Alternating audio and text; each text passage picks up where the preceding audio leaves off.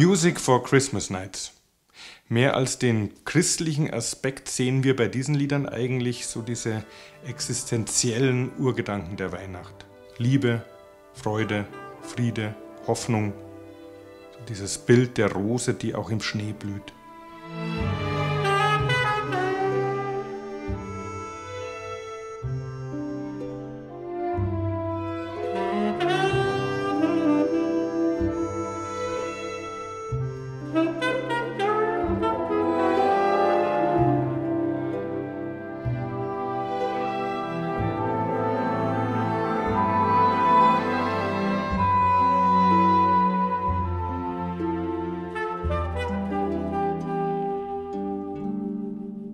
Zur Weihnachtszeit sind die Nächte am längsten, die Natur ist am intimsten, aber es geht wieder in Richtung Frühling.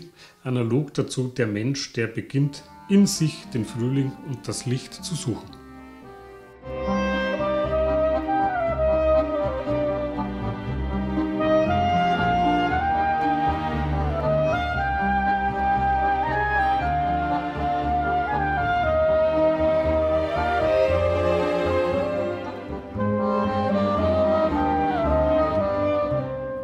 Eine sehr interessante Erfahrung war, wie dieses Orchester, bestehend nur aus Holzbläsern, Hörnern und Streichern, geeignet ist, um die Weite und Ruhe und die Erhabenheit einer winterlichen Nacht darzustellen.